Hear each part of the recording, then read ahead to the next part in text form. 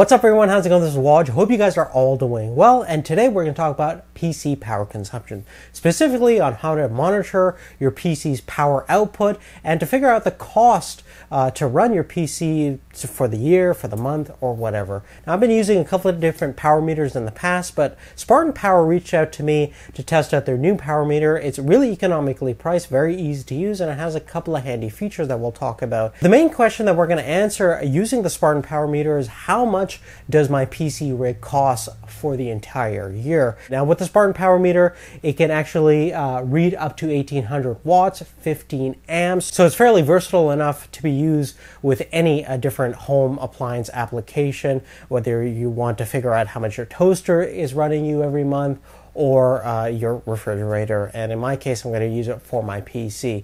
Now, the cool thing about this power meter is that it'll track your power consumption up to 7 months, so you get a good idea in terms of what your long-term usage is. It'll give you even information about the differences between different days, different months, and a whole bunch of other factors as well. Importantly, based on the parameters you set on the meter, you can figure out on how much the electricity bill is going to roughly cost you based on when you activate it and started using this device.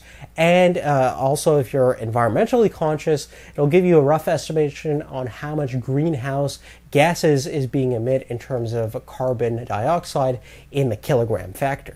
Now, firstly, you're going to need to know 3 critical pieces of information. Firstly, you're going to need to know on how much your power company is charging you per the kilowatt hour. Secondly, you're going to need to know if there's any kind of nighttime tariff charges where your rate changes depending upon the time of the day. So in some areas where power is kind of limited, they kind of change the rates for a nighttime usage where more people at home, more people are using power, things like that. And thirdly, you're going to need to know on how much CO2 emissions are being emitted per the kilogram per the kilowatt hour. So in terms of the kilowatt hour rate, for me, it's a flat rate for most of the time at 0.0884 cents per kilowatt hours. There's no real nighttime tariff, so that's a consistent rate throughout the year.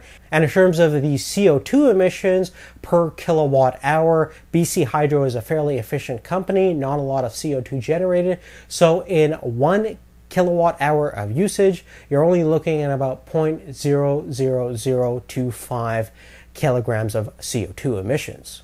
Now, the PC I have is not insanely powerful. It's using an 8700K processor, a GTX 1080, a triple monitor setup. I obviously have some PC peripherals, speakers, keyboards, things like that. So nothing too crazy in terms of my usage. I'm mostly using it for general kind of computing needs, so productivity, work-related tasks. That's about 90 to 85%. About 10 to 15% of the time, I'm using it for gaming. So this specific machine that I've tested out is not my benchmarking rig. It's not my main gaming rig, but it's the rig that I use pretty much 70 to 80% of the time. Now, after 27 days, I used about 65.73 kilowatt hours.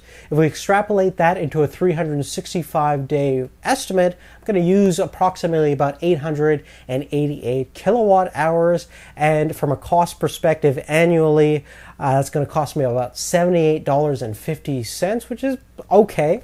And in terms of the carbon dioxide emission, it's only emitting about 0.22 of a kilograms in terms of CO2. So I'm not making a huge environmental impact based on my consumption, which is kind of cool. Now, keep in mind that all this is just a rough estimation based on the 27 days of usage.